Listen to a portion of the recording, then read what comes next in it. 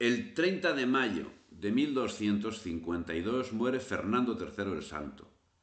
Su tumba llevaría inscripciones en castellano, árabe, latín y hebreo y rezaba: aquí yace el muy honrado Hernando, señor de Castilla e de Toledo e de León e de Galicia, de Sevilla, de Córdoba, de Murcia, de Jaén, el que conquistó toda España, el más leal, el más verdadero, el más franco, el más esforzado, el más apuesto, el más granado, el más sofrido, el más humildoso, el que más teme a Dios, el que más le facie servicio, el que quebrantó e destruyó a todos sus enemigos, el que alzó e honró todos sus amigos, e conquisó la ciudad de Sevilla, que es cabeza de toda España, e pasó en el postrimero día de mayo en la era de 1290.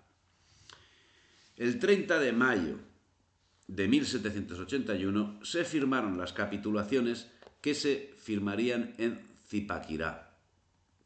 Los comuneros, o lo que es lo mismo, la oligarquía criolla, que se sintió reprimida en sus abusos por las medidas de Piñeres, con fecha 7 de mayo de 1781, escribió una carta a la audiencia señalando que han hecho un general levantamiento contra todos los pechos, sisas y determinaciones del señor regente.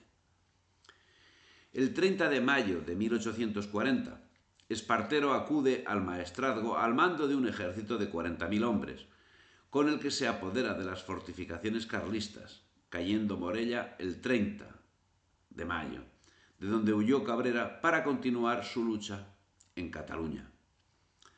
El 30 de mayo de 1483, en Reus, proclama de Juan Prim y Lorenzo Milans del Bosch, denunciando la dependencia que padecía España. El porvenir de nuestra España es negro. A cara descubierta se le prepara la precaria y envilecida existencia de una colonia extranjera. ¿Visionarios?